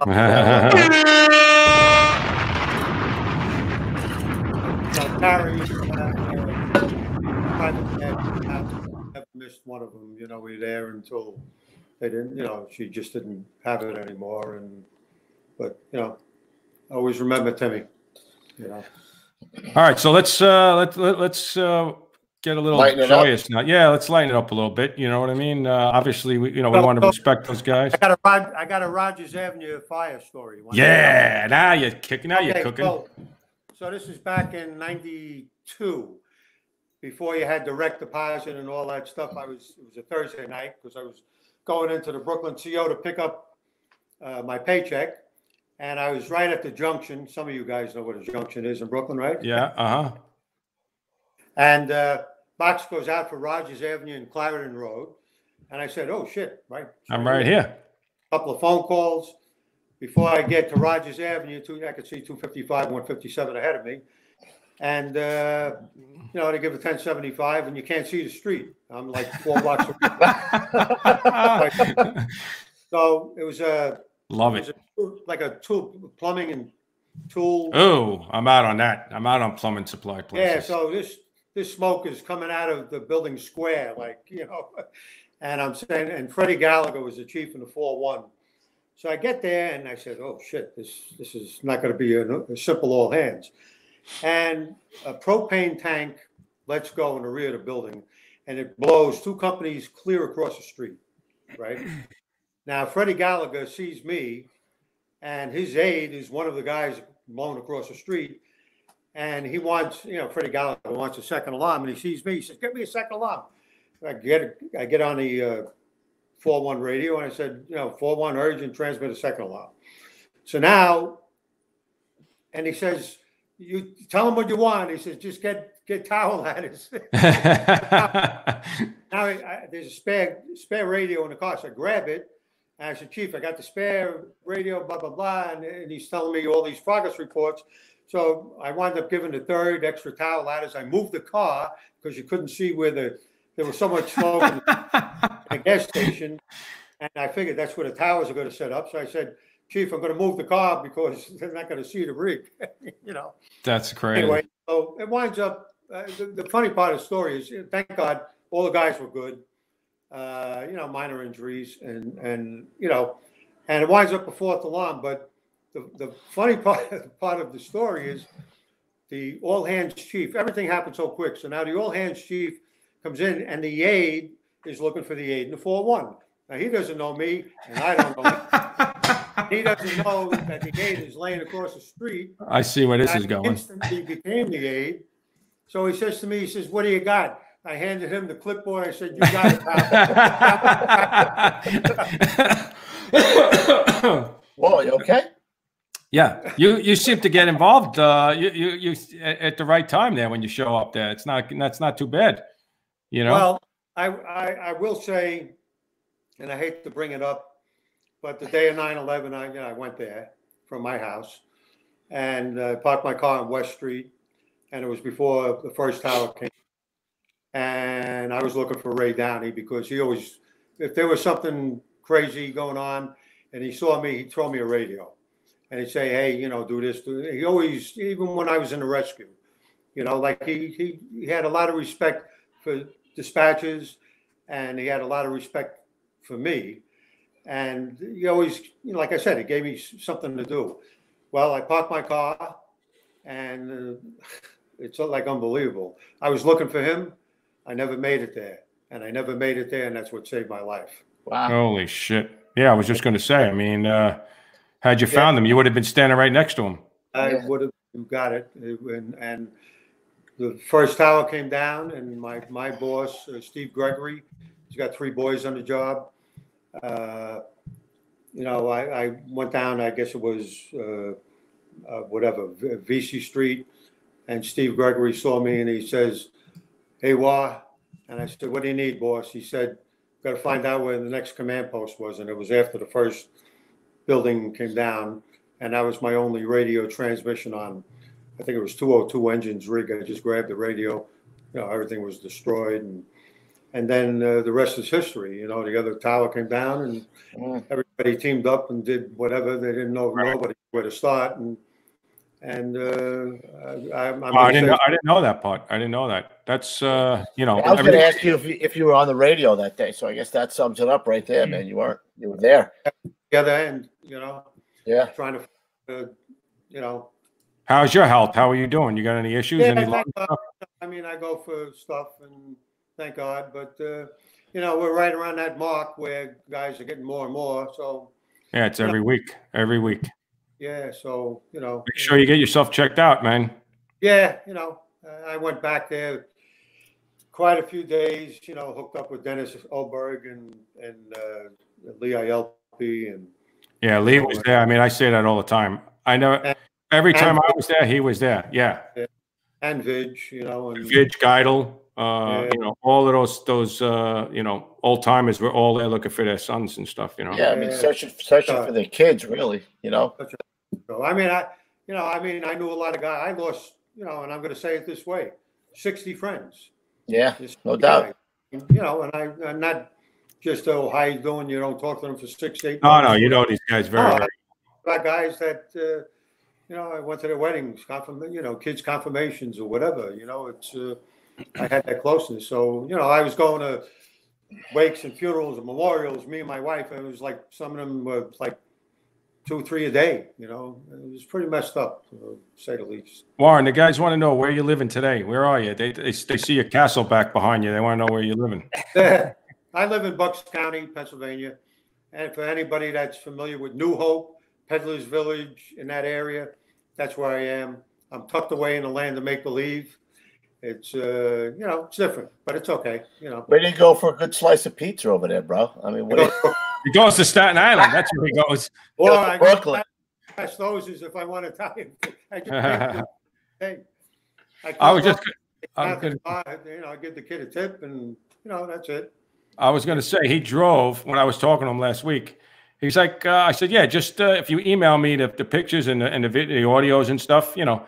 He's like, nah, I'm coming. I got to go to Staten Island anyway because I can't get any good mozzarella and you know, prosciutto up here. I got to take a ride down to Staten Island. He says, I'll just go over to Long Beach. I'll drop everything off to the kid over there. At least, you know, I know you would say mozzarella the right way, but when we first moved there, funny story, away from the fire stuff, get people laughing.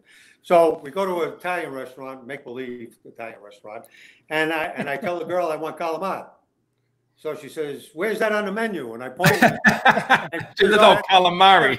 I said, "Calamari." I said, well, who the hell is she?" Give me the fresh mutts. You know what I mean? He's the guy we're gonna have on in a few weeks, calamari, right, bro? Yeah. Huh? Yeah. John. Oh, that's what he wanted me to tell you. He said when you got because we're going to actually when we close out tonight, we're going to close out with your last call as a dispatcher on the air, and the Squid said to me, he texted me, he said, make sure you tell Warren that when they presented, you know, they took in the run allegedly, and they gave you the bell, right? He said a bell or something, a bell. And it said from 120 to 120. 120, yeah. Very, very, very nice. I have it downstairs, but, you know, those top shelves. I loved all the guys, you know. Like, you know, how can I say it any better? You know, they were all great. I had a great career. They were all great to me. I did the best I could do for them. If I could sneak them into a fire or got them out of a relocation, and not just me by myself. I love it. Well, again, it was a team effort. You know, everybody knew the deal, and they knew that I was very, you know, that I was a big buff, and I was always in a firehouse. So, like, you know, nah, man, you can tell that. It's easy to see it. It's easy to see that you love it. You know. And I still, you know, to this day, I was just in 157 the other day and 255. And after I left Peter's house, I stopped there on the way back and, you know, just to say hello. And then I had to run home. I was going to stop at Squad 1 and the rescue, but I ran a little late. What's well, I don't know how to say his last name. Is Galan still in 55? Oh, John Galan. Yeah, John Galan. Is he still Galan? Is he still doing that shit? He's out of his mind. Great. He's a great guy. Yeah. I love him. Tough. Yeah, he's a tough guy, man. He's been there, I'm going to say. It's 15 years, right? 15, 16, 17 years. Yeah, because I was at 290 when, you know, we used to kind of work kind of for each other because nobody else wanted to work there. Yeah. You know? Yeah. Real good guy. Oh, they're all great, you know. Yeah. And you know what? Every firehouse, whether it was busy or quiet, and they turned out fast, they were all great guys. You know, I made my mark with them, and I was always, you know, always welcome to every firehouse that I went to. Is Vic there still? Crazy Vic? What's that? Is Spadaro still there? Yeah, he's still there, yeah. Maniac. Yeah. Hey, Warren, have you seen Rescue 2's new quarters yet? Yeah, I've been there a couple of times already. Something else, huh? Isn't it amazing? Kind of crazy, you know. It's not your, you know, obviously not your typical, but you know, it's the same thing with Rescue 3's quarters. I've been up there to see Thanos and the guys and stuff, and I get around. You know, when they say you could come up to the Bronx, I say, "Where's that?" You know, like the mainland, right? The mainland. Yeah, the mainland. You know, the borough of tall buildings and short stories. Oh. And Brooklyn is. And they would say the opposite. Short story, right? Short building. It's Dollhouse City. I know all that. I love it. Is there anything, Warren, before we close out? Is there anything else? Any stories that you wanted to touch on, or you know? No. One thing I'd like to say, you know, Sal Casano and I were very good friends, and still to this day, what he did the day after I retired will always be remembered. And I don't know if Sal's listening, maybe his son's listening, but he made me an honorary battalion chief. Oh, wow. And to be an honorary battalion chief, you know, there's a little more to, you know, just the chief calling up and saying he was the chief of department then. And there was a little more to, well, I recommend this guy, you go through a procedure. But he called me up and he said, I want you to be an honorary battalion chief. And I said to him, I said, Sal, I'm not into that stuff. He said, it's from me to you. I said, say no more. And I thought, and still to this day, that's great. I think of that as something that was very, very nicely done. And, you know, I just want to. Cherry on top, man. That's a cherry on top of a career that's. Never thought of it. Foot off that career. My boss, Steve Gregory, you know, he's got 3 kids. And yeah, we know. Yep. Not kids anymore, you know, but he retired my dispatcher number. So, I mean, wow. You know, wow, that's pretty cool. I didn't know that. That's pretty cool. Yeah. So, like, a lot of things very nicely done, very appreciated. And you know what? All the guys that are listening out there, you know, I got a lot of guys that I'm friends with in so many different departments all over the planet. And I'm sure there's a lot listening. And all I can say is thank you to all. It was a great run. I'm out 16 years, but wow. I never forget. Wow. Holy shit. I just remember hearing you on the radio. So, Pete, is it that time, Pete? Oh, that's right. Oh, you mean it's time for the old school tip of the day. All right, so I asked Warren before we started. I'm like, you know, listen, you know, what if you want to do it, you're in. If you don't, it's fine. He said he wanted to just give a little something. So, Warren, shoot it, man. Well, you know, I say it to everybody and to all the dispatchers out there that might be listening. It's very simple. Just make a difference and love your job. And I know so many out there that are listening, and these kids are great. They're the future. A lot of them are going to move on and become firefighters. I worked with a lot of guys that worked with, you know, they were dispatchers with me. There's a bunch of chiefs out there now. So, you know what? When they were in the job as dispatchers, they made a difference. And as chiefs and company officers, they're still making a difference. So, you know what? That's the key thing. Make a difference and people remember you by it. And, you know, love your job like I did, you know. That's the truth. Sweet. Warren, saddle up, kid. Saddle up, baby.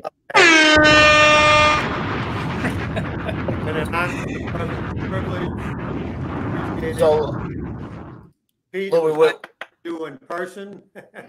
That's right. He met Pete in person. That was cool, man. Yeah. When you brought by, I mean, just for everyone listening, Warren brought by stacks of DVDs and CDs of all these images, and then I had to like convert everything and make sure Louis got his hands on it, so he picked some of the best stuff, and for sure, I think we did, man. But we still have one more thing. Stuff, you know, but you know, we got one more thing. We're gonna before we say goodbye, we're gonna let Warren say goodbye the way he did on his last tour. Shoot it, Pete. Stand by. December 28th, 2003. This is Warren Fuchs, Dispatcher 120's last radio transmission.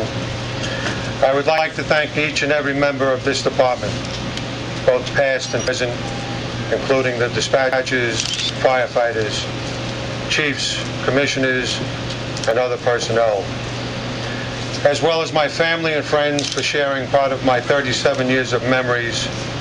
I'd also like to thank my son Chris, whom I had the opportunity to work with in Brooklyn for 2 years, for also being part of this journey. To all the friends I lost on 9/11, I miss you terribly. I'd like to conclude by saying there is no greater love than the love I have for the New York City Fire Department. Till we all meet again, God bless you all, and thanks for the memories. Dispatcher 120 in Brooklyn. Over.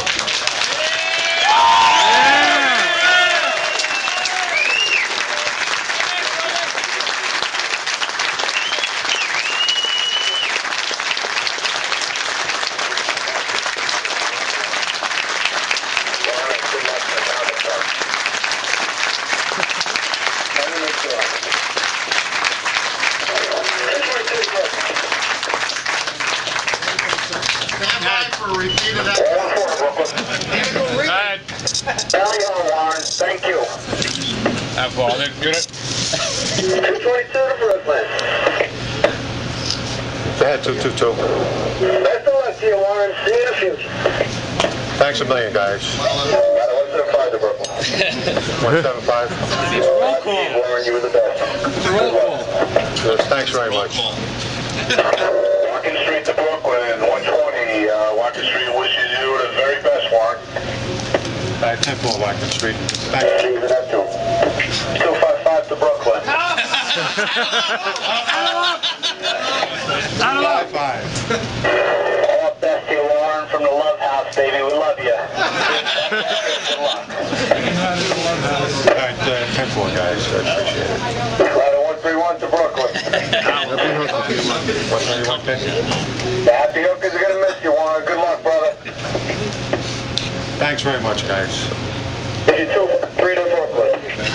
243. Warren, best of luck to you. You're the best, man. Take care, huh?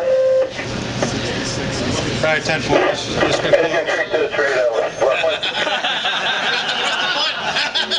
277 to Brooklyn. And your company, 323, okay? Wow, this is Freddie Manari. Holy shit. Lots of health in your retirement and long life. And let's hope I can see you in a few years when you come back. Good luck, Warren. We love you. We're going to miss you. 10-4, guys. 237 to Brooklyn. Only 40 more races to go. We can't do all of these. 236 to Brooklyn. Don't worry, you want overtime. 157 only. 157 answer me. East to York to the mission. All right, 10-4, guys.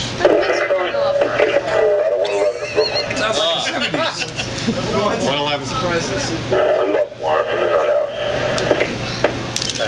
10-4. 201 to Brooklyn.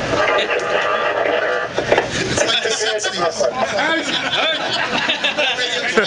It was in the 60s. Warren, you can do, babe. Good luck. 10-4, 201. 238. 238, we're going to miss you, Warren. You are the best. You're irreplaceable. Enjoy your retirement. All right, 10-4.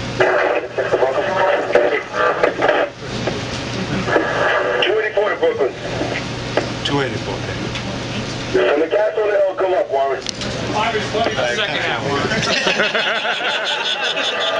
239 to Brooklyn, okay. 10-4. Warren, have a prosperous and healthy retirement for the boys at 239. All right, 10-4. 93 to Brooklyn, okay. 277 to Brooklyn. 38 for that. On behalf of all units in Battalion 38, especially St. John's East, good luck. God bless. Thanks very much there, Chief. Dude. And that could go on. He said Amazing. There was It's amazing. 100 companies after that. It just never stopped. It was perfect, man. A great time. Do I have another? Can I just say another couple of? Yeah, absolutely. Go ahead. So real quick, I did 37 years, but in our job as a civilian dispatcher, there's no mandatory retirement at 65 like you guys have to go. So I could still be there. I mean, really. So I left because I always said they took my home away, and all the COs were closed, and they combined them. Right. Public answering building. Public answering centers is a better way of saying it. PSAC buildings. Right. So I knew that Brooklyn CO was closing. I said to my wife, I'm not going downtown. It's just, everybody in a fishbowl. It wasn't my thing. So, and that's why I left. One of the reasons why I left. So, we have a guy currently in the job as a dispatcher assigned to the field comm. I got to give a shout out to Billy Liddell. I know he's listening. He's got 50 years in the job. No shit, man. Holy shit. And then I always tease him and I say, Billy, if I had stayed, I'd be going on 52. Yeah. What's his number, Warren? Where is he? His dispatcher number would be 100. And where is he? Where is he working?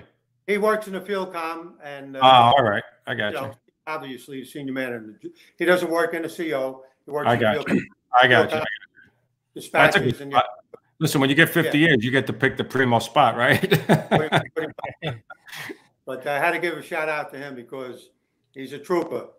Yeah, cool, man. Very cool. That was when I first saw those videos, I told Pete and Kev, I said, we got to put that as the last thing because even myself, watching it, I hear those guys, since you, I hear, when they dispatchers retire, guys do that, but, to see the person doing it on the video and watching, your response to it is different than just hearing it. You could tell. But when you get Herbie Iser, you'll get some. Listen, you gotta get me. You gotta hook me up. Herbie Iser, there's quite a few guys. All right. Whether you're a guy crawling down the hallway or a guy on the other side of the mic. Yeah, no doubt. Yeah, no doubt. Man, yeah. I worked with great guys, and you worked with great nozzlemen, and no doubt. We'll get them. We have them on both ends. Yeah, you said it. You said it well, man. You said it's all teamwork, man. Everybody has his job. Yep, no doubt. Nice. It's nice to be able to tell some of the stories. But I was just part of that team. I was very lucky, and I say it all the time. I work for the greatest fire department on this planet, bar none. Period. Awesome. Amen. Really. Amen. Yeah, man. Thank you. I don't regret any day. Every day was you created a memory. Really. Yep. Warren, want to thank you for coming on, Warren. Great show. Yeah. Great show. Awesome. Pleasure and meeting you all. And, I'll give you some names to. I'm sure we're talking all the time. Yeah, man. We're going to get some more guys on here. So that's going to wrap this one up, Pete. And Louis. All I can say is dispatcher 120 over and out. There you go. Nice. Well, you guys all know where you found us tonight, but if you're listening to this, you can find us at youtube.com/Gettin Salty Experience. And while you're there, please do us a favor. Get your little digit out and give us the finger just like that. Subscribe, share. Thanks, Warren. There you go. Like, subscribe, and share, guys. That's the big secret to making this thing go way bigger so we can come visit you. Find out all the last minute up to the second information of what's going on with the channel on our Instagram account at Salty Dog Inc. And of course, if you want cool guy shirts and hats and cigar cutters and lighters and all the accoutrement that you need to do whatever the hell you do, go to www.gettinsaltyapparel.com. And guys, just because everyone keeps asking what the email to the show is, the email to the show for our Q&As and everything like that is gettinsaltyexperience@gmail.com. All right, boys. Good. Awesome stuff. Stay healthy. Stay healthy. Well, hold on, Warren. Once we sign off, we're going to be in the back, so don't sign off just yet. Oh, okay, good. All right? Yeah. All right, fellas, until we see you guys on Monday night, right? What do we got, a Q&A Monday night? We're going to try to figure out, we're kind of up in the air. We're kind of this week with the other Chief Steve episode on Monday kind of pushed us back a little bit, but we'll figure everything out, and I'll throw it on the Instagram for them. All right. Until we see you guys again, like I said, we actually missed you guys. This is like one big family now, and it's growing and growing, and we're going to take this stuff on the road soon to come see you guys. Until we see you the next time, stay low and go. All right, brothers. We'll see you at the big one.